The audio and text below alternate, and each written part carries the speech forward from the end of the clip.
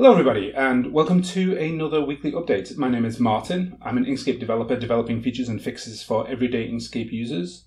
Thank you for joining me for another update. This week we're actually going to be talking about something that I want your feedback on. But before we get into that, I want to give a big shout out and a big thank you to all of my sponsors.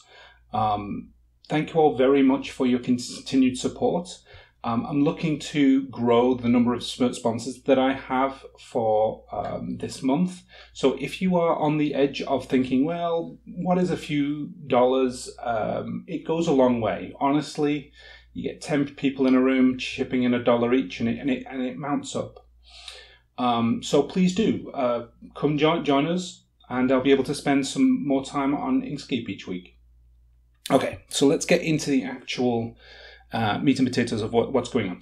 This week I have been basically fixing and smoothing and making good all of the previous work that I've been doing, basically fixing some problems that have cropped up and making sure that the merges that have been pending are they're making their way into Inkscape themselves.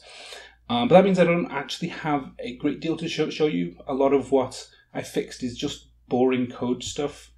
And rather than make this into a, hey, here is some cool code episode, which I have done in the past, apologies to anybody that's watched all of those, I figured that what I did is I'd come to you with an idea.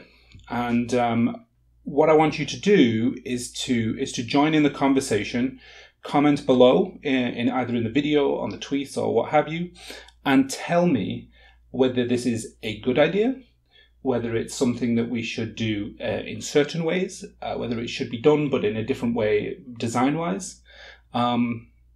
Because, I don't want to spend a whole bunch of work if it's not actually going to be productive. So the idea is, that the welcome screen that I made last year. Yeah, last year? No, year before last. It's been there for a while now.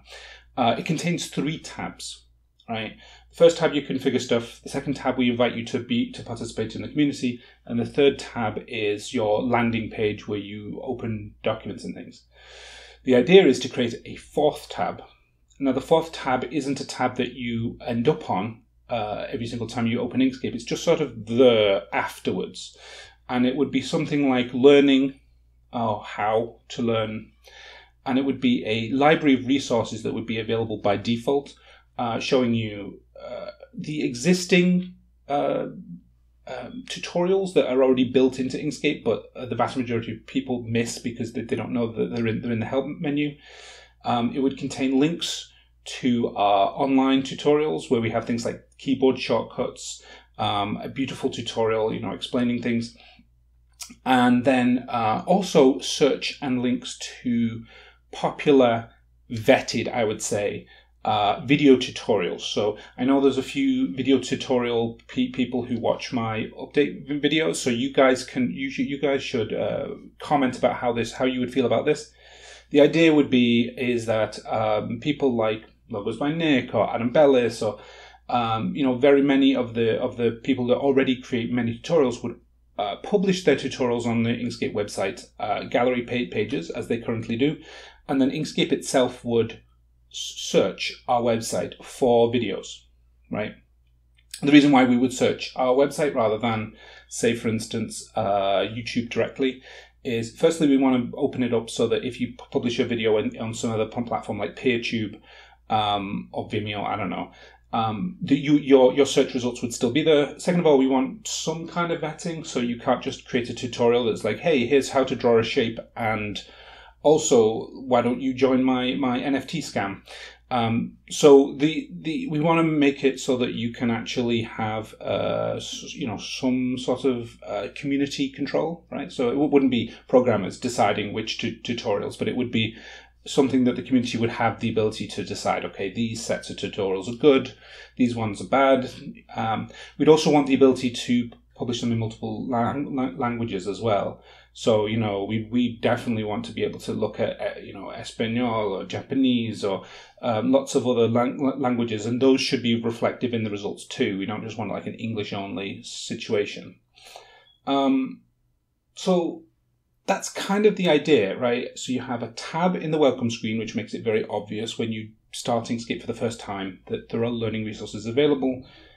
I put some extra buttons in the bottom with some tool tips that link to the chat room and the forums so that you can actually engage in the community and ask questions as well.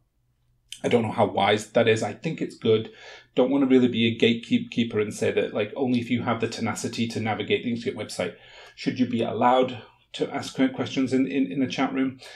And then there's just the whole like facility of making some beautiful icons and some beautiful ways of showing our, there's many community members out there who are not a part of the Inkscape community as a core, but are definitely contributing to the Inkscape project by creating such beautiful tutorials, whether video or textual or I presume there's podcasts. No, there's probably not podcasts. That's silly. Okay. So that's the idea. There's not a lot to go into further because I haven't really developed anything more than the basic design I've put together here. Doesn't have to look like that. If you have ideas of your own and you feel like, oh, if I could just get into the design, rip through it. Download the little picture of what I'm showing you and just tell me what you've got. That's about it for this week. I was going to go into other things that have happened in Inkscape, but there's not a lot of merge requests that have happened this week. People are just cleaning things up and investigating new ideas for designs. I know Habir has been working very, very hard on making live path effects more easier to use by cleaning up all of the widgets and things. But that hasn't merged yet, so that's about it. Thank you again, and I will see you all next week.